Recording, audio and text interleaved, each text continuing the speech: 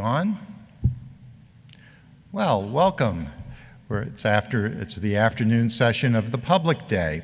My name is Bernard Siegel. I'm Executive Director of the Regenerative Medicine Foundation and the founder and chair of the World Stem Cell Summit. And we are in the afternoon session of our public day.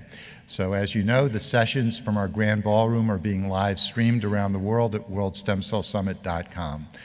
This topic is really of interest to me personally because I find the whole concept of frozen zoo, the fact that we might be cloning or saving from extinction the northern rhino, and all of the esoteric, interesting, popular culture aspects from the technologies that we have today are sort of brought home with the individuals that I will be introducing for this session. One of the speakers is my dear friend and colleague, Dr. Jean Loring from the Scripps Research Institute in La Jolla. And Jean is a member of the Science Advisory Board of the Regenerative Medicine Foundation. Her work is exemplary in all aspects of the field. She's also a commentator on policy issues and an advocate's advocate, a Parkinson's disease advocate, someone of extraordinary talent, and she's also lent those talents to the Frozen Zoo.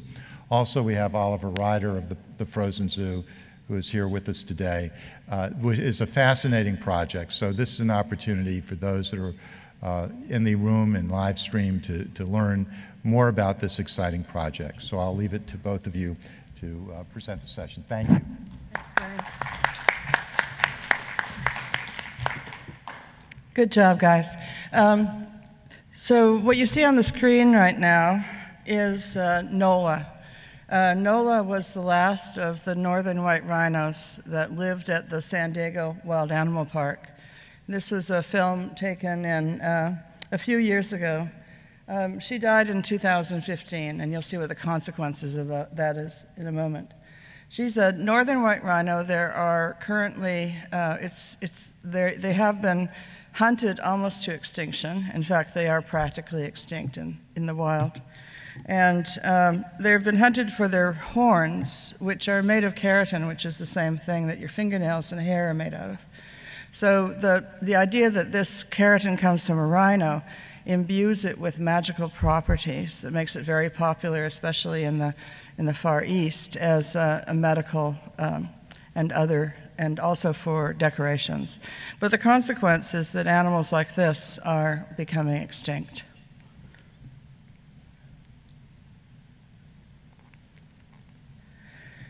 So I'm going to introduce the idea. Since this is a stem cell meeting and I'm a stem cell biologist, I want to let you know what my connection is and stem cells' connection is to this northern white rhino and the issue of extinct species.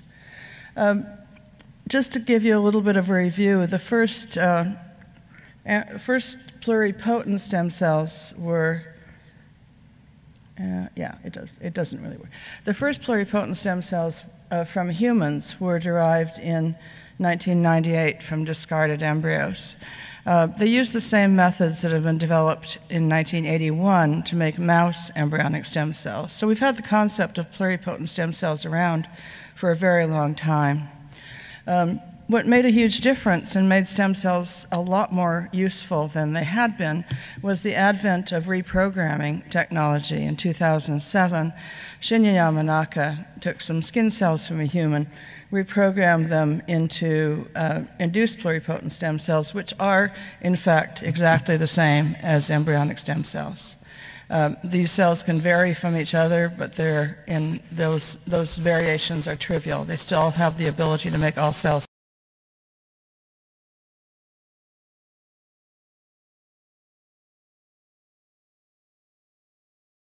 From the root of a tree and all the branches and all the cell types that you can make from those pluripotent cells by following a particular pathway. And finding that particular pathway is really the challenge that we have now in order to make cells that will be useful for clinical use and also, as you'll see, for conservation use. And you'll notice down here, in the lower left-hand corner are gametes, which is the key to using these cells for restoring endangered species. Okay, so what I want to talk to you about is a collaboration that started in 2008 with my friend Oliver Ryder, who's the director of conservation research, the Frozen Zoo at the San Diego Wild Animal Park, as it was known then, now called the Safari Park. And what Oliver had been working on for much of his life was freezing specimens of animals before they died, after they died, collecting them from all over the world, and cryopreserving them in a way so that they would be still viable. And as you see from the map on the right, we're only about 30 miles apart, so it's not a really very long drive for me to go up to the zoo or for Oliver to come down to my lab.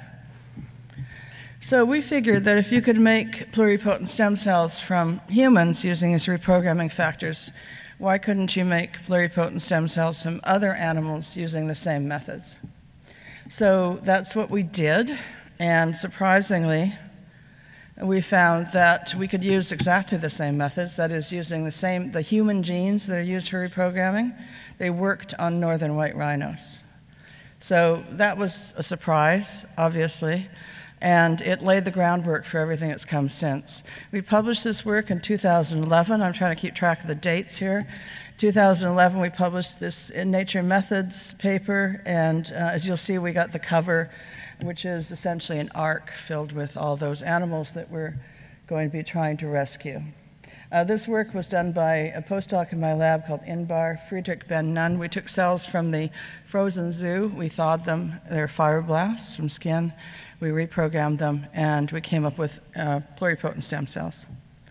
And the stem cells look very much like the human pluripotent stem cells do, and they stain with some of the same markers, some of the same markers that tell you that the cells are pluripotent. In this case, I'm showing you nanog, which is a nuclear protein, which is typical of pluripotent cells. And they had a normal karyotype, and normal for a northern white rhino is 82 chromosomes. So we had the karyotype done on 3 of the clones that we obtained from this culture, and they all were pretty much normal karyotype, although there are a few variations, which is another subject, I think. Okay, so we started by reprogramming cells from Fatu, who is on the lower left-hand corner. She's the youngest of the animals. We thought that might be an advantage. It turns out it doesn't matter. But as you'll see, when we, that is not good. Can you turn off my backup, please? Wasn't supposed to be doing that. So while I was, so when we, thank you, oh, yes. All right, we're moving forward. There's always something. Okay, so there we are, thank you. So when we did in 2008, when we first started the project, there were 8 northern white rhinos in the world. There were 2 of them at the San Diego Safari Park, 2 in the Czech Republic, and then a group of 4 others that had been transferred to a special reserve, a conservancy in Kenya, for their protection. And then by the time, by now, there are only 3 left. The 3 that are left are 2 females and a male that live in the conservation location in Kenya. So, and a lot of them have died recently. As I said, Nola, our local northern white rhino, died in late 2015. This is the conservancy. You can see there are 3 guards for this one rhino. That's necessary because poachers still want these rhinos in spite of the fact that they're harder to get to than the other rhinos in Africa. So the next thing that happened really was in 2005 when we had a conference organized by Oliver Ryder and a colleague of his in Germany, Thomas Hildebrand. in order to get a bunch of people together to ask whether we might be able to use these technologies, like stem cell technologies, to restore a species. And the meeting was held at one of the oldest zoos in the world in Vienna, Austria, in the winter. And it's really quite lovely to have, I guess the people at the zoo are used to this. They get to have meetings at the zoo all the time. But those of us who are lab-bound don't normally get to go to conferences at zoos. So it was really interesting, and the people there were extremely diverse. This is some of them. This is what we call the scientist exhibit, which is a temporary exhibit at the zoo. It was only there for the time that we were there. And that is one of the original cages.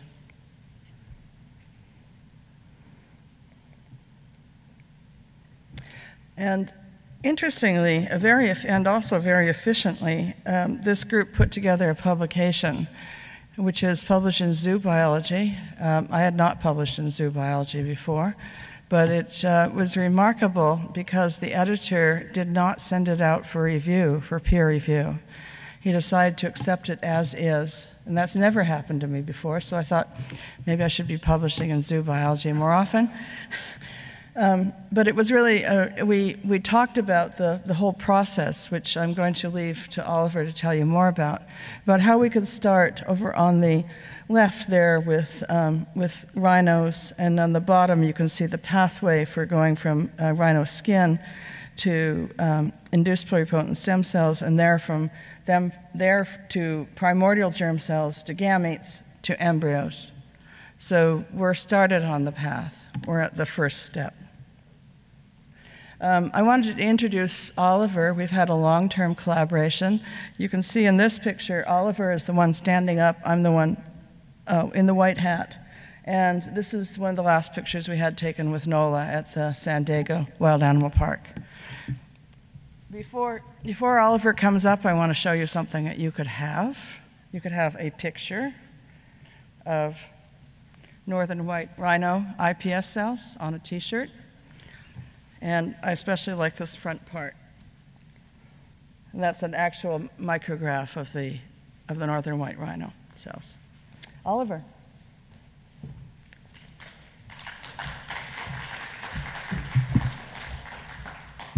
Thank you, Jean.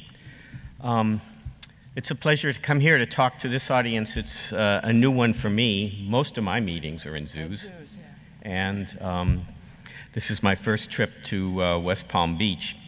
But stem cells have changed my life because I believe they are changing the possibilities for what I want to work on, which is conservation. Let's see, I advance this, the green button. So this is a picture of a northern white rhino in the wild. In Garamba National Park in what was Zaire, now Democratic Republic of the Congo. It died, we don't exactly know how, but most likely at the hand of man. There are none left there. It was a sentinel. It's an emotional image for those of us who work on saving it. Imagine, this is what we would like to see in the future, is to have these rhinos back in the wild. But they are basically functionally extinct now. But Jean Loring mentioned the frozen zoo. And it's a small room, but maybe a very, very important one. It's important to save cells for conservation applications, and the frozen zoo is a collection of living cell materials, early passage diploid fibroblasts. Our collection is the most extensive, most diverse, best characterized, and most utilized collection of its kind. We have cells from approximately 10,000 vertebrate individuals that represent 1,000 species. It's contributed to hundreds of scientific studies. Studies such as naming species, describing the tree of life, and for managing small populations. Those are some of the conservation applications, but one of its major uses has been in human medical research. The greatest users of the frozen zoo are researchers at NIH, Howard Hughes investigators, investigators at medical schools, who want to understand the evolution of the human genome, the evolution of our physiology and our susceptibilities to disease. So they ask us for samples from animals, many of which are endangered, and we are a contact point that can provide these kinds of samples. The fibroblasts, as I said, we have different orders of, most of the samples are mammals, but we have birds. It's one of the most rapidly growing sessions are birds, reptiles. We're the only place in the world, I think, right now that's banking viable amphibian cell cultures. Amphibians are under a great conservation threat. It's suggested by the World Conservation Organization, IUCN, that publishes the red list that 30% of the amphibian species of the planet are in imminent danger of extinction. We're going to want to study these animals, study their diseases. We're going to want to do that in vitro. We're going to need cell cultures. And so we're trying to establish methods to bank them. They're not as easy to grow as mammalian cells. And then we also have my colleague, Dr. Barbara Durant, has been saving sperm and reproductive tissues. And she also has a very extensive collection. We have frozen tissues and DNAs, so it's really a very remarkable resource, one that we've used, as I mentioned, for many conservation studies, but we always knew that it would be used for things that we didn't yet appreciate were going to take place because of scientific advances. And one of the two of these that are most remarkable to me was learning about Dolly, which meant that we could turn the cells in the frozen zoo into animals, and then learning about the report out of Shinya Yamanaka's lab that fibroblasts could be turned into induced pluripotent stem cells. So at that point, Jean and I started to work together. So the idea is that if we can turn these cells into animals, can they be used for genetic rescue? Well, genetic rescue is a real phenomenon that is known. It's to produce increase the robustness of small, imperiled populations via migration. It's usually been accomplished by moving an animal into a population that's genetically diminished. And the Florida panther in this state is a case in point, where that species was on the brink of extinction. A few females were brought from Texas. They were allowed to reproduce. They were removed and kept in captivity for the rest of their lives, but their young caused a resurgence in fitness, we call it, the population. And so the population is growing now. The major threat now is they're being killed on the roads. So genetic rescue is a real phenomenon, but could it be done with cells? Well, in some extreme cases, genetic rescue may depend on access to viable cells from appropriate individuals. And the northern white rhinoceros, NOLA here, who you've already met, is a case in point. And it's a subject, this project is a subject of an enormous commitment by my organization, the San Diego Zoo Global, a nonprofit zoo, and that has two campuses, the San Diego Zoo and the San Diego Zoo Safari Park, and also has the San Diego Zoo Institute for Conservation Research, where I've worked for 40 years. Well, commitments are also being made by others, like Jean Loring, and so we have a growing effort to try to use advanced genetic and reproductive technologies to prevent the extinction of a species. Well, you ask, well, what are we talking about? This is the northern white rhinoceros. Is there a southern white rhinoceros? Well, yes, there is. The southern white rhinoceros went through a genetic bottleneck a century ago. As few as 30 individuals remained. And the northern white rhinoceros is at the headwaters of the Nile. And so how different are they? Well, I was asked that question in the mid-1980s, and we did the first genetic studies on northern white rhinos, and we could easily see they were different from southern white rhinos. More recently, we've said the way to really find out how different they are is to sequence their genomes, so we've done that for 8 northern white rhino individuals from the cell cultures and southern white rhinos, and done a comparison. And we now know that they are really distinct, evolutionary, diverged populations, differentiated at the subspecies level, which in some ways is a good sign, because they're much more, because in order for this project to succeed, it's going to require having surrogate mothers. And those surrogate mothers are not going to be able to be northern white rhinos. There's no female northern white rhino that's capable of carrying a pregnancy.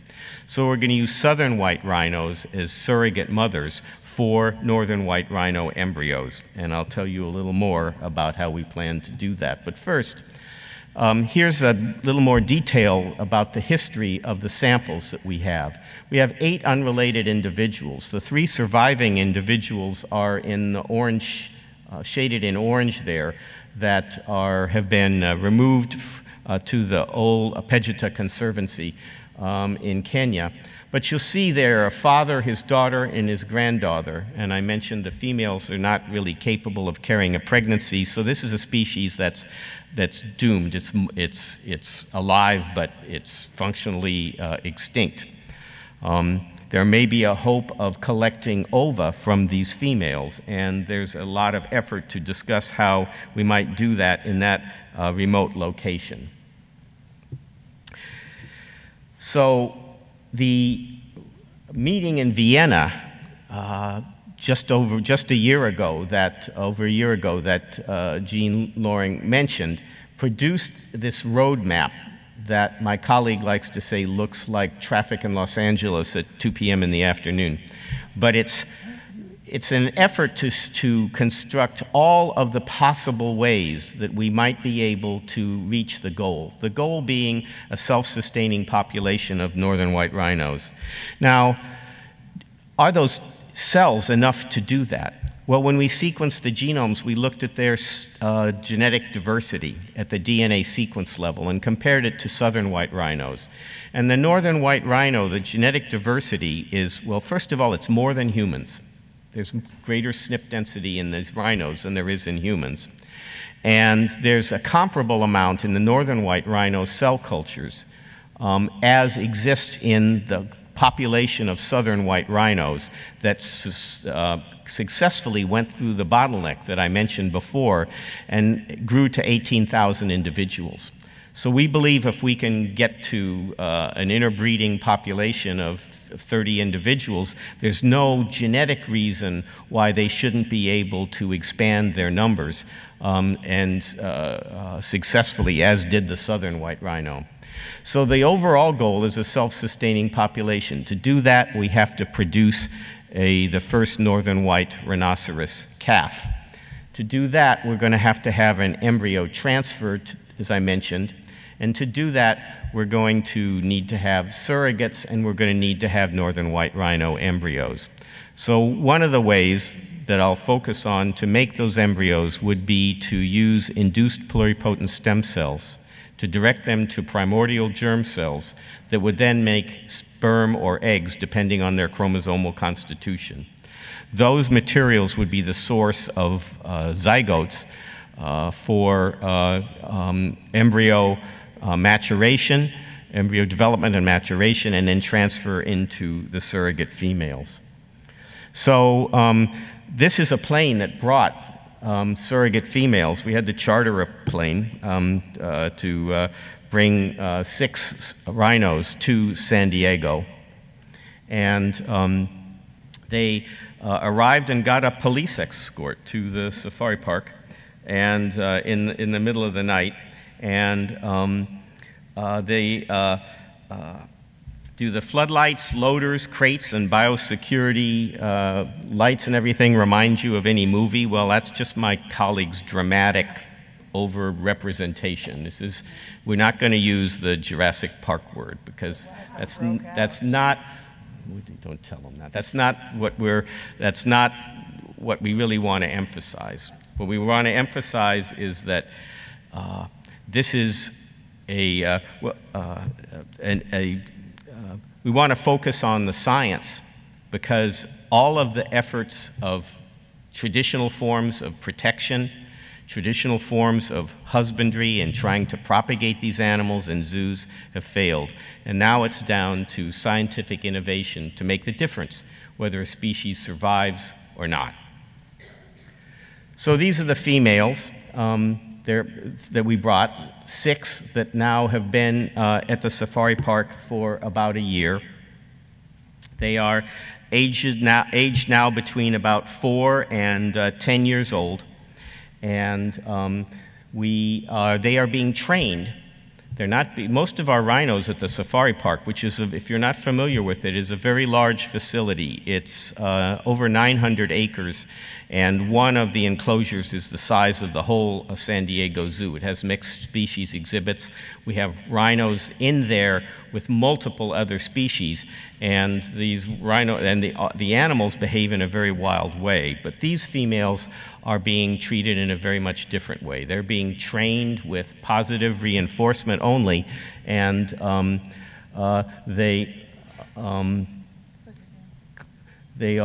we constructed a facility. It didn't work.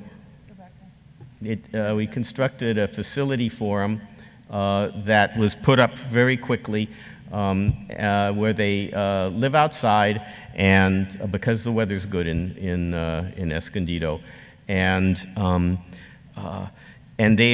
we have a very talented staff of keepers and trainers that work with them. And right after they came, they were given reproductive exams. We brought in the world's experts in rhino reproduction and in advanced reproductive technologies, and did ultrasound exams to determine their reproductive status, and we could see that the females were cycling. They had ovarian follicles, and that started our baseline data collection. Now what we're doing, or what's been done, incredible work over the past year, can you click that for me so it gets so the video gets going, is to train the females for reproductive monitoring. Rhinos are really very intelligent, and white rhinos are social animals, and our keepers have been able to train them using standard methods of animal training to walk into this chute that can protect us, or not me, but protect the people who are the reproductive physiologists and veterinarians to do exams on unanesthetized animals. So the animals will of their own volition come into a crate. You can see this being given a target, and she approaches the target, gets a bite of hay.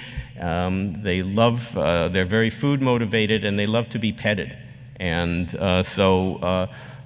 we now are have learned a great deal about these females and their reproductive cycles.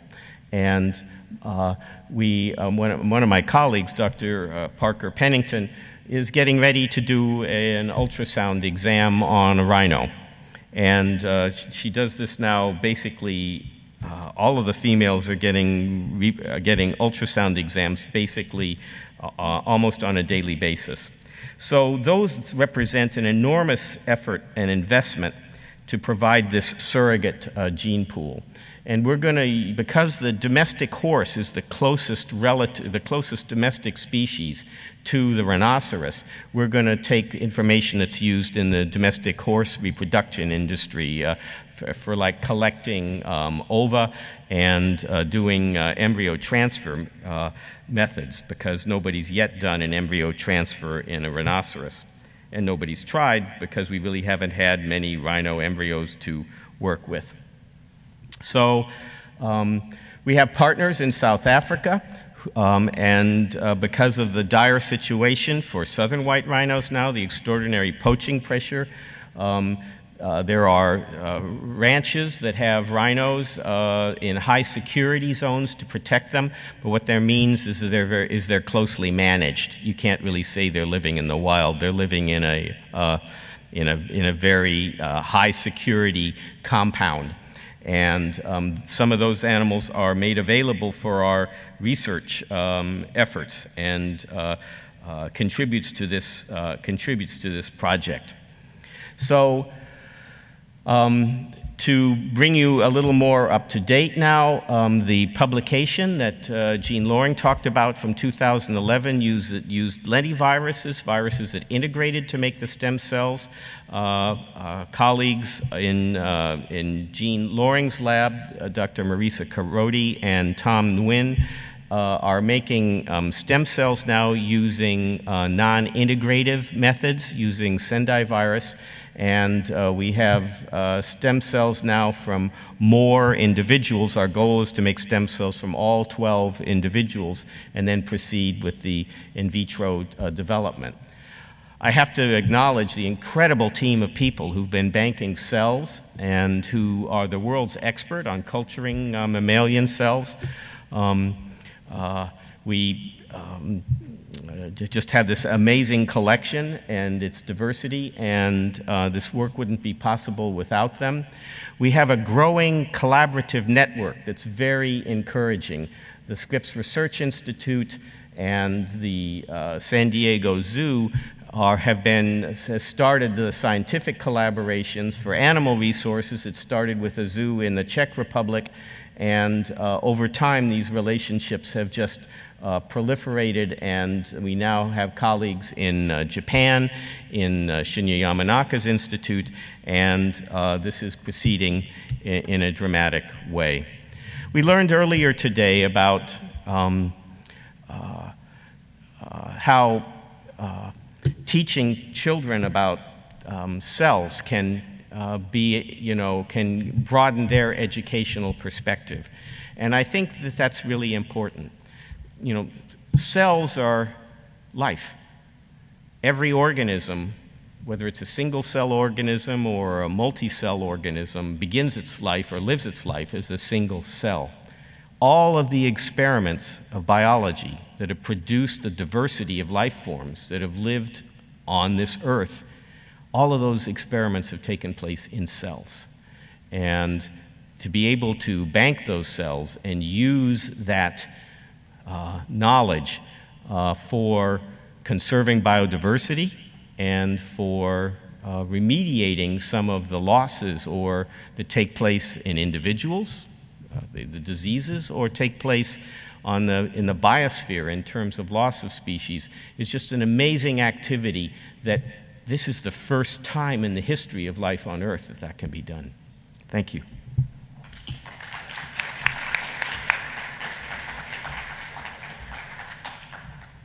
I think we have time for just a couple of questions, but I did want to point out again, if you are interested in rhino iPS cells, this is an actual photo of a colony.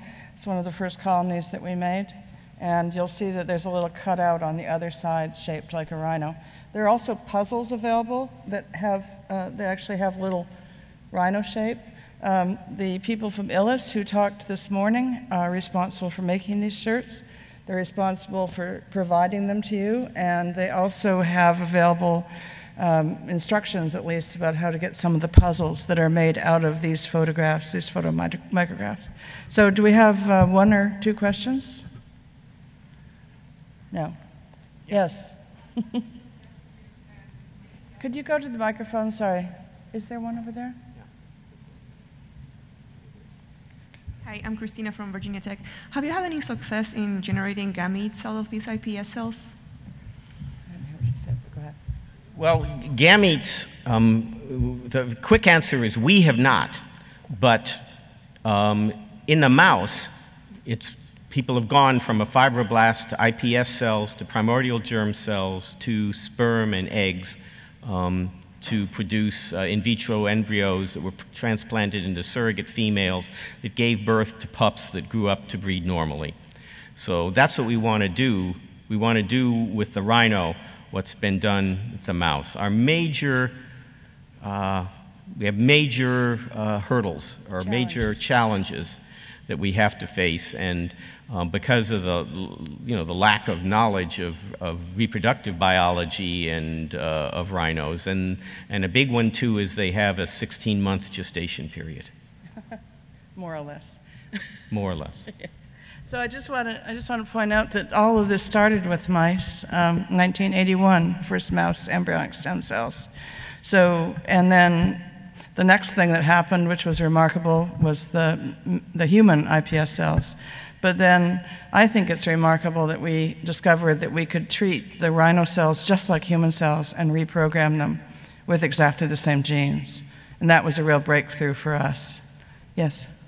I just wondered about the northern white rhino and if there is habitat left, if you succeeded in this venture. That's a great question. People say, like, well, what about, could you put animals back into the habitat? The unfortunate thing about rhinos is that they've been selectively removed from their habitat. Their numbers are down 99%, 99.9% in the last 50 years. There's plenty of habitat for them. They've just been removed. So making secure habitat for them will require political stability and probably high levels of protection. But I think that we ought to embrace the notion that that's possible. And it's likely to be encouraged by, if we would have animals available, we could say, you know, now we'd like to see these go back. There's another question. Oh. Yes, a question here. Can you imagine like a cascade process where like you're using the southern whites as the surrogates for the northern whites, that there might be like an eastern white or western white that is not compatible to have the southern as the surrogate, but maybe the northern, so that you do a cascade process to sort of go further back in lineages to get really extinct species back? That's a good question, and we don't know a lot about surrogacy. We know about hybrids that have been able to be made in the history of breeding animals. We know something about the evolutionary tree, the phylogeny of rhinos, and the northern white rhino and the southern white rhino are diverged probably 100,000 years ago. The closest relative is the black rhino, to them is a black rhino that's more like 8 or 9 million years. Whether they're going to be like placental incompatibilities, that's an area of important area for research to see how far it might be extended, or to see whether modifications can be made to make some species more likely to be able to be surrogates for other species. I see. And another question, like how scalable do you think this might be able to be? Do you think there could be recovery at some time and efficient methods for recovering of thousands of species? Mm-hmm. It's really good to do it for the one, but what about for the thousands others? This is our example. Can I do it? Jean wants to take the question. No, it's all right. We're very compatible. We see this as the first of many. As I said earlier, I think Oliver chose the species because this is one he's very fond of, and it's obviously been a very evocative sort of animal to try to bring back, but there are lots of animals that are becoming extinct, and if we can make iPS cells and primordial germ cells from them, if we can go through the whole process of surrogacy, then we should be able, this could be a normal technique, normal conservation method. Thank you. Can I just add on quickly to that? Yeah, I suggested the northern white rhinoceros, not because it was going to be the easiest, but it was very clear to me that this was the only way to prevent its extinction. The fast progress will be made for endangered species that are closely related to domestic species whose physiology and reproduction we understand well.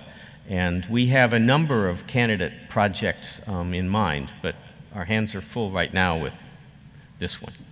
I think we better wrap it up. Thank you very much. If you want a T-shirt over there on, oh, right there. We have another